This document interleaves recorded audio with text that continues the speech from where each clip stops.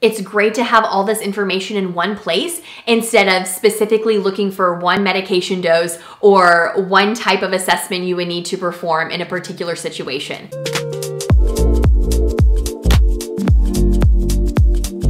Apps are an amazing resource for students and nurses alike.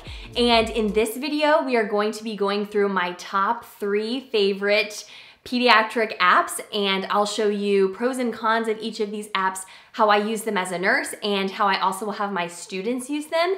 And at the very end, I'll also review for you an app that does cost a little bit of money. It's not expensive. I think it's $4.99 on the App Store, but this is also a really fantastic app and one of my favorites.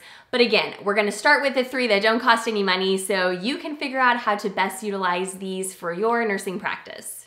I will link all these apps for you in the description below so that you can quickly click on them and download these to your phone. But we are going to start with one of my all-time favorite apps, and that is the Peds Emergency Guide app, or Peds Guide for short. This is my go-to app and the app that I have all of my clinical students download at the beginning of their time at clinical with me. And this app is managed by the Children's National Hospital. There are so many things that I love about this app, but let's start with a quick tour of the app.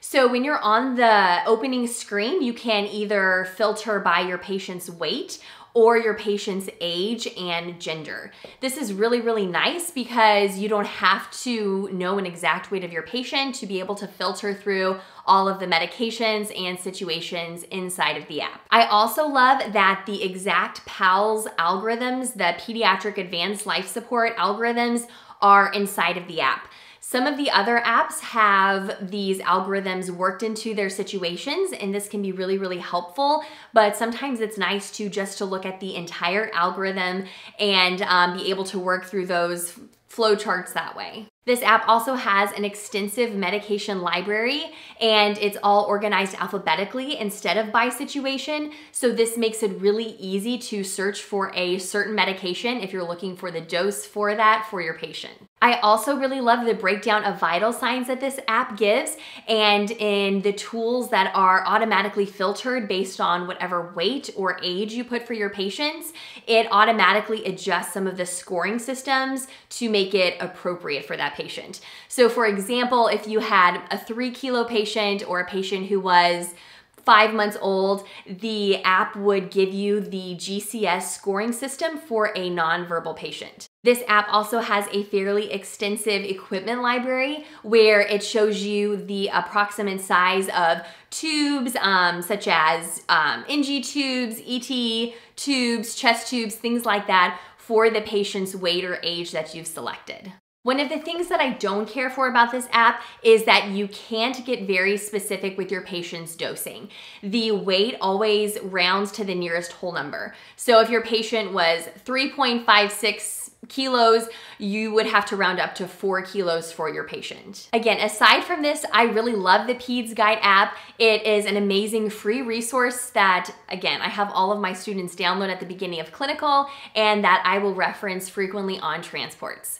Let's go on to our next free app, which is a little bit newer for me. I'm still exploring this app, but let's get into the details of that one. The PediatricOncall app is an app that is fairly new to me that I know I'm not utilizing to its full potential, but there's one component of this app that I've really, really enjoyed using and have found really helpful, and that is the medical calculator section of the app. This med calculator section has a ton of different equations and scoring systems that you can choose from. I haven't counted them all, but there are certainly dozens and probably even into the hundreds. There are a lot of options to choose from. Ones that I will have students frequently reference are the APGAR scoring section, the FLAC pain scale. The other one is the Ballard scoring system, which helps you identify how many weeks your preterm infant is. is. They also have scoring systems like the Kawasaki disease diagnostic criteria, oxygen saturation index, and glucose infusion rate calculators on here too. Like I said, I love the medical calculator library that's on there, and I've also been exploring the extensive diseases and conditions library that is on this app too. This includes definitions and diagnostic criteria for the disease, as well as different causes and symptoms, and also patient education resources. I have found that this is a really incredible resource for students as they are writing care plans. The last free app that we'll talk about is the Heartpedia app by the Cincinnati Children's Heart Institute. This app contains an extensive library of different cardiac defects and conditions. This includes things like coarctation of the aorta, hypoplastic left heart syndrome, tetralogy of Fallot, Epstein's anomaly, and many, many more. There are several ways that you can use this app, but one of the things that I'll do is to use the illustrations and diagrams to look at the different normal, defective, and repaired hearts. And in addition to these illustrations and diagrams,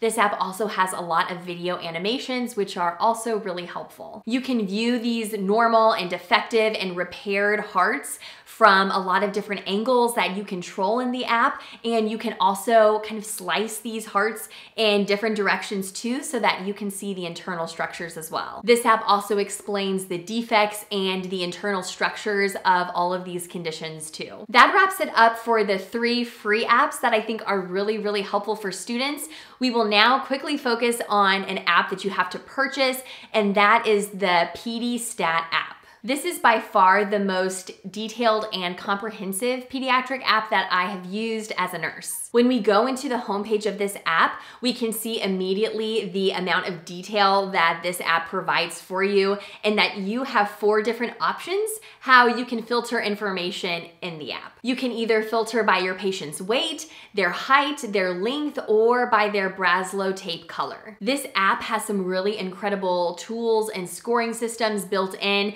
including predictions for ventilator settings based on your patient's age and blood gas findings, a burn size estimator for your pediatric burn patients, an incredibly extensive equipment library with different sizes of dozens and dozens of pieces of equipment and tubes and lines that you may need for your patient. It has a pediatric toxicology section and a very extensive peds trauma section as well. While the peds guide app was helpful in that you had the exact PALS algorithms inside of the app, this app is great in that it gives you your PALS algorithms worked into the situations in the app. This means that you'll have step-by-step actions based on what type of situation or emergency that you are in. Another thing I love about this app is that all of the information is stored in categories within the app. Instead of having all of your information in separate categories, like all of your medications in one section,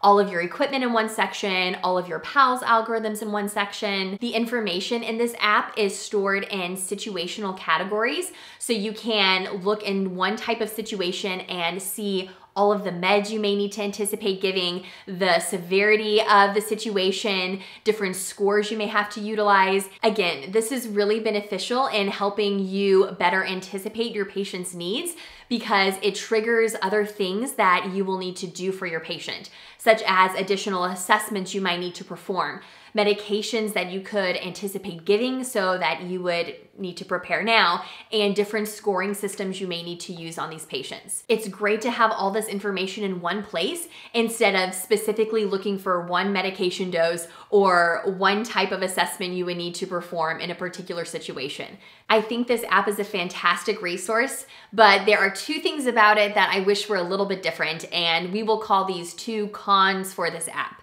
The first is that this app caps you at a patient who is either 12 years old or 43 kilograms. Anyone under 18 is for sure a pediatric patient, so it would be helpful if this app went a little bit bigger on the ped spectrum. The second thing that I don't care for about this app is that you don't have the ability to solely go into a medication category and filter out the exact medication that you want. This app has a very extensive medication library that is built into all of the situations within the app, but sometimes it would be helpful if you just need to know one dose to go in some sort of alphabetized list of medications and find what you need, similar to what the Peds Guide app provides. Well, there you have it. You now have 3 free apps that you can utilize to better care for the pediatric patients that you take care of, and you also have a great app option that's a little bit more of an investment, but that could be a very worthwhile investment for you if you are consistently working with these pediatric populations. Please let me know if you think this video was helpful, if you have found features on these apps that I'm not aware of.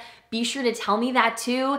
And of course, if you have a pediatric app that you just love, that you think is really beneficial, please let me know that as well. I am always looking for new resources for myself and for my students. Again, if you found this video helpful, please be sure to give it a thumbs up. Make sure you share this video with your friends so that they can be better prepared to take care of pediatric patients, and also subscribe to my channel if you haven't already so that you don't miss any content from me in the future.